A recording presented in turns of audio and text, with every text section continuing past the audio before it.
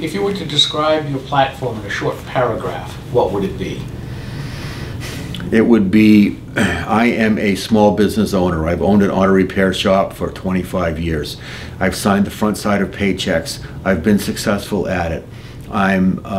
This is the right time of my life. I'm financially and able to do it. I'm healthy. My health-wise, I'm very able to handle this this extra load. So I am at the right time in my life to make this move.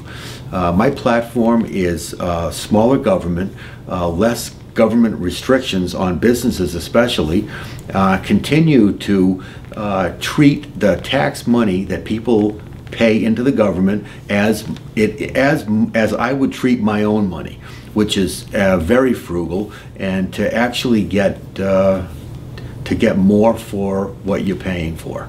And it kills me when somebody says, well, this is only 30 million or this is only 100 million, and it really hurts when I hear somebody say that, because they're talking like it's just, they act like it's just money. And it's not just money. That came from an awful lot of effort. That's part of people's substance that they're turning over to the government, and it should not be treated lightly. It should be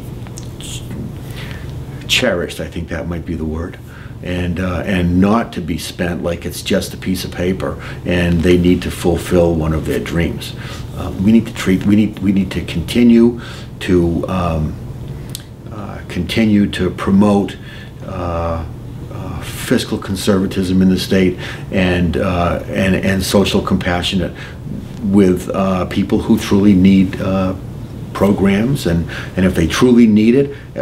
Welfare fraud is another big one that we're going to be attacking next year. I hope I'm part of that.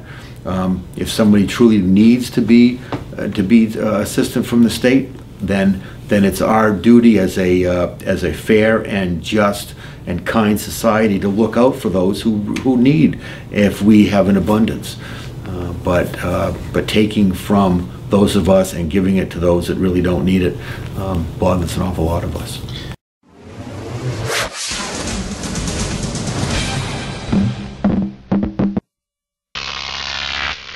GrokTV.